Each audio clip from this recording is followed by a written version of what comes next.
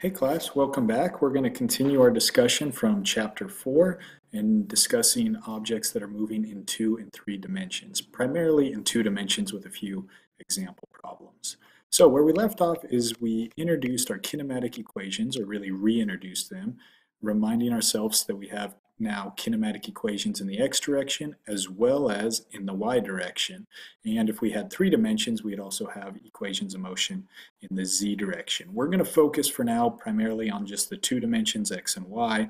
Those of you who are engineers and will continue into statics and dynamics, you'll get to deal with 3 dimensions a whole lot more, so get excited for that.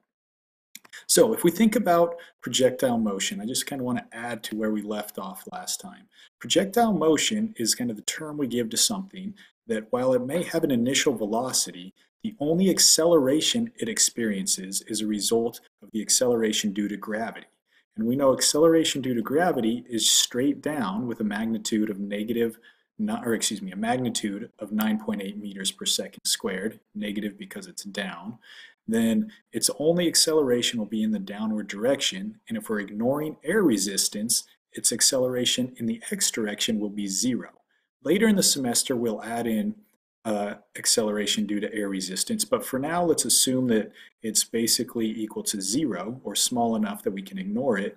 And what that means then is an object that's moving in projectile motion, so it's thrown or launched or somehow begins with some initial velocity, or spit, as someone in the peanut gallery just mentioned, it will move with that initial velocity, maybe at some angle as we see here, and its y component of its velocity will decrease on the way up, reach 0 at its maximum height, and then increase but in the negative direction as it falls back down. And as we see here, the x velocity during that entire time remains constant. So the overall velocity, yes, is indeed changing, but its x component is staying constant, and its y component is acting the exact same as if it were thrown straight up to the same exact maximum height before returning back down to the ground level. So it's really quite amazing that we can deal with this or think about this as being an x direction of motion with 0 acceleration and a y motion that's as if it's straight up and coming back down with only the acceleration due to gravity. All right, and then putting those two together, we get this nice parabolic shape of projectile motion.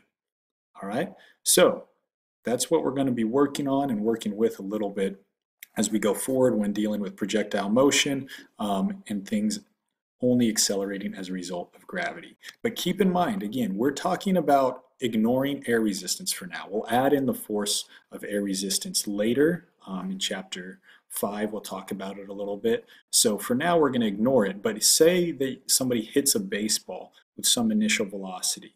All right, a baseball, because of its high initial speed, something like 50 meters per second, they will be experiencing air resistance. So if we ignore air resistance, you might get a much higher range calculated than what it will actually be able to go as a result of air resistance. All right, so keep in mind, for now we're going to ignore it just to make things simple. Later on, you'll be adding it in and being able to account for it. But it makes our equations of motion no longer valid because, again, remember, all of our equations of motion assume that the acceleration is constant. With air resistance, acceleration actually changes. The rate of acceleration changes. So, fun side note. All right, let's do some example problems. Here's the first one. I'm guessing some of you have gone paintballing. I know at least one of you mentioned that you're very big fan of airsoft guns. So anyway, imagine you went paintballing. You have a paintball gun and you're going to shoot it perfectly horizontally. All right, this is the closest I could find in a picture here. So you're going to shoot it perfectly horizontally and assume that the paintball exits the gun at an initial speed of 75 meters per second. Because you're holding that gun up at about eye level, let's say that its height above the ground when it exits the gun is 1.5 meters. So I have 2 questions for you. One is, how long is the paintball in the air? Time. All right, and then how far away from you does it land? I could have just asked you part B, how far away does it land from you? And to figure that out, you must figure out the amount of time it's in the air. So pause the video, give this one a go, and then we're going to step through it together. All right? Did you pause?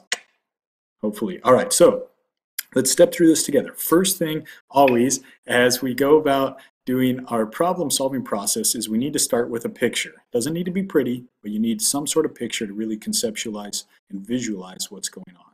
So here's my picture, all right? I have my paintball that's starting with a completely x direction velocity of 75 meters per second. What's its initial velocity in the y? It's 0, all right? So its y motion will be the same, whoop, boy howdy, will be the same as if you just were to drop it straight down, but it's also moving in the x direction. Its initial height is 1.5 meters, its initial x position is 0, and its final y position is 0 because it hits the ground. Its final x, we don't know. So if we want to go about tackling this problem, first thing you're going to need to do is choose. Do you want to start in the x direction or the y direction? X.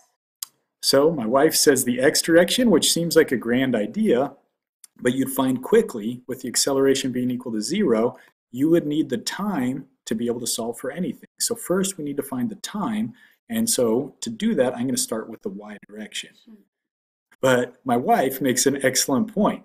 You could try to start with the x, you could write out all of your variables, write out your equations, and you might get stuck because you don't know the time. That's fine. Leave your work, move on to the y direction, and then you'll likely be able to plug something you learned from the y direction back into the x direction, namely time, and be able to solve that way. So if you did that, totally fine, no problem.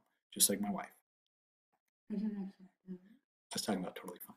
Anyway, so, all right, so moving on. Sorry about that.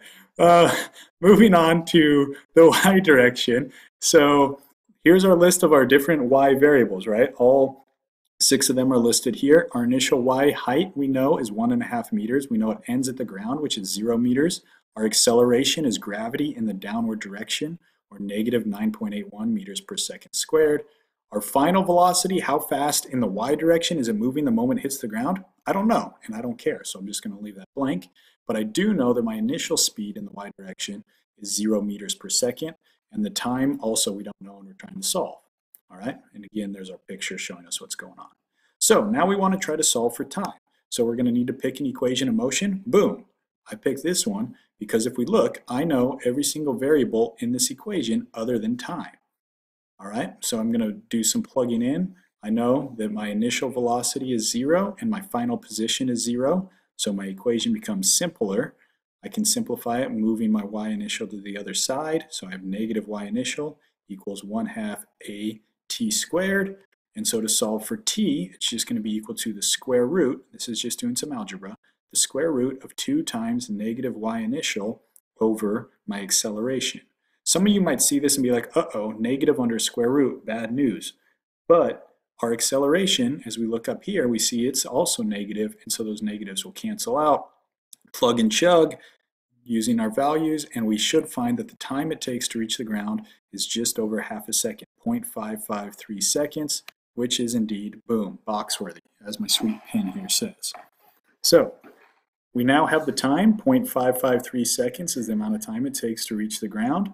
And now we've solved part A and we can move on to part B. So to solve for part B, what direction should we now consider? Amy? The x direction. Okay, good. Well, she got embarrassed apparently on that one. So the x direction is what we're going to need to solve part B because we're asked to solve for the x distance, how far away from us it lands. So again, I'm going to go ahead and plug in my, or set up identifying my x variables. So x initial, we know it starts at 0 meters. X acceleration, since we're ignoring air resistance, is 0. Final x position, we don't know and we want to find. X velocity final is the same as x velocity initial since the acceleration is 0, so those are both 75 meters per second. This one you might have left blank, and that's totally fine because we don't end up needing it, and the time we've now discovered as well. So to solve, we're going to use the same first equation of motion. We're going to plug in our variables. We want x final. X initial is 0. V initial is 75. Our time is 0.533 seconds. And plus 1/2. Oh, I just found, I think there's a typo. Let's go back real quick. 0.553. So this down here should say 0.553, not 0.533. So I apologize for that typo. But I believe my calculation, I just used the number from my calculator, so that should have still been accurate. So I apologize for that slight typo. That should be 0.553, but you plug and chug and you should find that it lands 41.5 meters away, which once again is box worthy. So good, we figured it out. It looks like since it landed all the way down to the ground, that means you missed your target, so apparently you're bad aim, but you know how far away from you it landed, 41.5 meters. Sound good? Cool. So before we move on to the second example problem I wanted to do, I had a quick conceptual question for you. This is always kind of a fun one to think about. So let's consider now for a moment, we're going to ignore air resistance. Imagine you have a pellet gun, all right? So you have a pellet gun and you're driving in a convertible, okay? Say you're driving at 50 miles an hour, why not? You take that pellet gun, you aim it perfectly vertically straight up, and you pull the trigger. Assume the car is moving at a constant 50 miles an hour and assume that there's no air resistance. Where would the pellet land? And I don't need an exact answer. I'm just looking for one of three options. It's probably going to land either in front of you, behind you, or back on top of your gun or back in the car or something, right? So which of those is the right answer? Where will it land? In front of you, behind you, or right back in the car? You could pause it if you want to think about it longer, but I'll go ahead and tell you. Amy, any guesses? I'm not participating anymore. Oh, okay. So Amy's not participating anymore. So I'll just tell you. It will land, contrary to popular belief, right back in the barrel of the gun. Because the moment you launched it, while you launched it straight up, the velocity relative to the gun is only vertical. It has the same forward velocity as the vehicle itself. It's moving forward at the same 50 miles an hour that the car is. And so therefore, if we're ignoring air resistance, as the car moves forward, the pellet continues to move forward, landing back in the car if we ignore air resistance. The same thing is true. This seems crazy. A lot of people are like, no, wait a second, because they're so used to living in a world with air resistance. But try it on an airplane. All right? Don't try it on an airplane. Okay. Don't try the pellet gun on the airplane. Try dropping your free little peanut that you get or tossing your peanut up.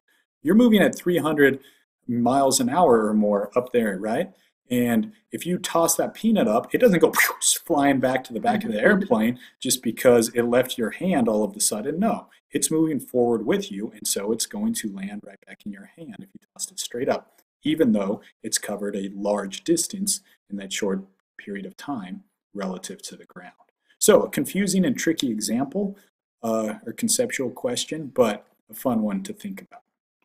All right, so I got one more example prompt for you. This is one I wrote a couple years ago when I was super pumped about the Broncos making it to the Super Bowl. And they won eventually on the second go. But anyway, so the Broncos, let's say that they're in the Super Bowl again. At the time, their kicker was Brandon McManus. So let's say he kicks a field goal.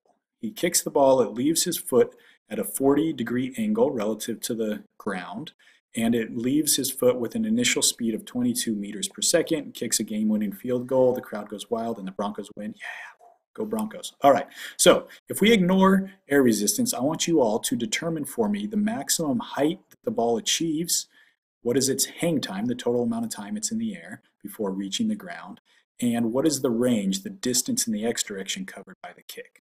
So pause it, giddy up, try it out. All right. Hopefully you paused and solved. I'm going to go ahead and go through this one with you guys here rather quickly.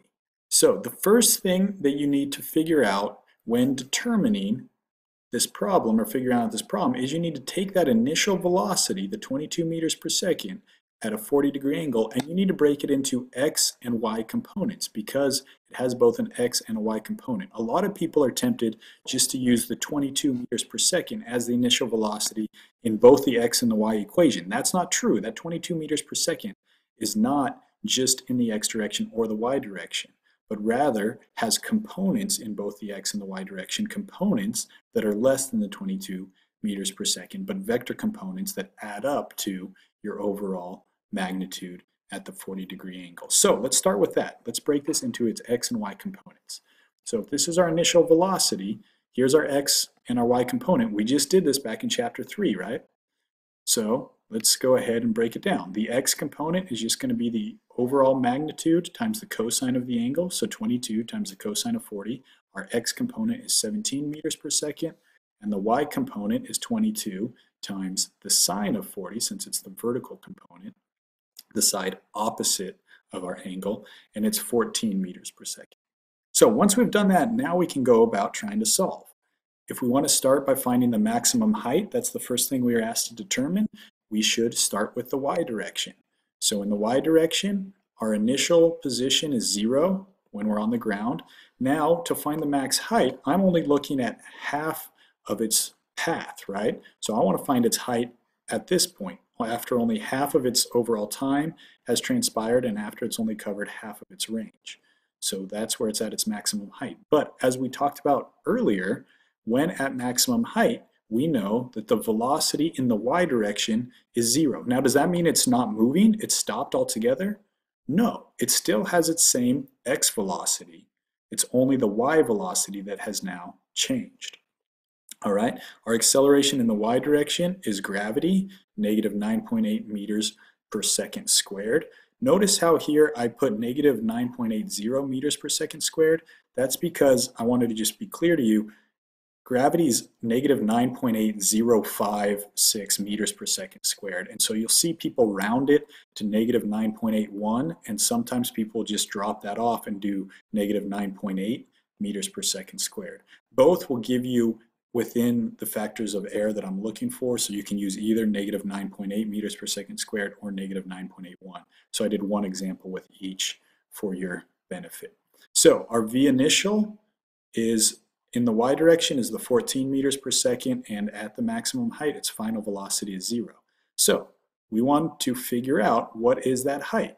So we can go ahead and use one of our equations of motion, the one that involves height but doesn't have time in it, since we don't know the time it takes to get to that max height.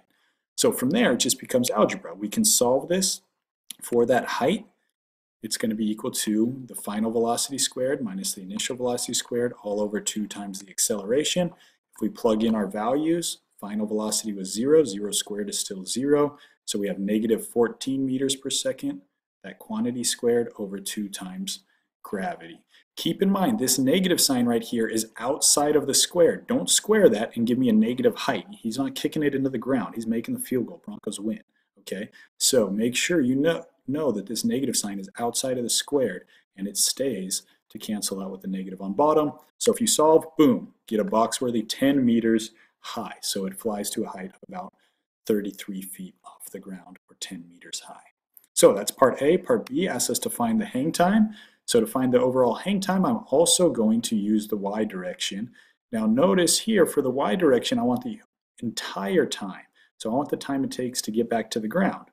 So in that case, both the initial and final position are 0, since I'm starting from the ground and landing back at the ground. We know our initial velocity, we know acceleration. I'm going to leave final velocity blank, but as we talked about back in chapter 2, you should be able to figure out, because of symmetry, that it's just negative 14 meters per second. So anyway, from here, using our y variables, once again, we can choose an equation of motion to solve for time. If we choose this first equation of motion here, or excuse me, the second equation of motion in our list, if we use this one, we know all of the variables except for time. So we should be able to solve for time. But if you notice, you get a t squared function, a polynomial. That means that there's 2 possible solutions. And so what we can do is we can factor out a t, and either t equals 0 or t equals something else. So I factor out the t, and I find, again using algebra, that either t equals 0 from our first option, when we factored out the t, or from this equation here, we get t equals 2.9 seconds. So the question is, what is the answer? Well, both of these are accurate. Both of these are times at which we're at a location of 0, but the first is when we start, and the second is when it gets back to the ground. So the correct answer of the overall hang time is 2.9 seconds, which is, again, box worthy. Boom. So lastly, we're asked to find the range. Some of you may know the range equation, but if you don't, you can still use our equations of motion. So we use our x equation now. We want to find our x distance. Our x initial was 0. Acceleration in the x is also 0. Our final velocity in the x, you could just put 17 meters per second, or you could leave it blank. It actually doesn't matter in this case. And we know that our x initial was 17 meters per second, and our time is 2.9 seconds. So just like with the last example problem we did with the paintball, we will use our second equation of motion. Plugging in our variables, we can see that it will travel a distance of 49 meters. That is quite the kick. Again, since we're ignoring air resistance, he's booting it pretty far. But, I mean, realistically, people have made 50-yard field goals and so on, which isn't a whole lot. 49 meters isn't much more, especially when you account for the fact that the uprights, the goalposts, are at the end of the end zone, so that's 10 meters further back. So it's actually not an unreasonable distance. But we ignored air resistance, so to really kick a 50-yard field goal, he probably would actually have to kick it at a higher speed than 22 meters per second. Anyway, that allows us to solve this problem. Just so you know, as I mentioned, there are shortcut equations. You can derive these, and in fact, I'll let you play around with that a little bit on the lab this week. But there's an equation for the range, which make sure this range equation, people love using it and it's a great equation, but you must make sure you remember, do not forget this, that it assumes you are landing at the same height that you started from. There's no change in height. I guarantee you I'm going to mess with you guys on tests and other places and make you deal with situations where you're landing above where you start or landing below where you start. In both of those situations, you cannot use the range equation. It's no longer valid. So make sure you're aware of that. But this is the range equation. This V initial here is the overall initial velocity at this angle. Okay? And this 2 times the angle, you're taking the sine of 2 times the angle. So if your angle is, say, 30 degrees, you're taking the sine of 60, 2 times 30. Don't get confused about where that 2 goes. Okay? So that's your range equation. And then the trajectory equation is a fun one. It'll tell you the height at any x distance when you launch, again, at V initial at some angle theta. So this is choose some x location at any point away from where you started, and that will tell you how high you are at that specific point. So those are the range and trajectory equations. You're welcome to add those to your equation sheet if you'd like to use them. But keep in mind, the range equation can only be used when you're starting and ending at the same height, the same altitude. All right, so that wraps up Chapter 4. I might throw in a few extra example problem videos later on, but for now, you guys should be good to go to rock and roll through Chapter 4, looking at motion in 2 dimensions. Let me know if you have any questions.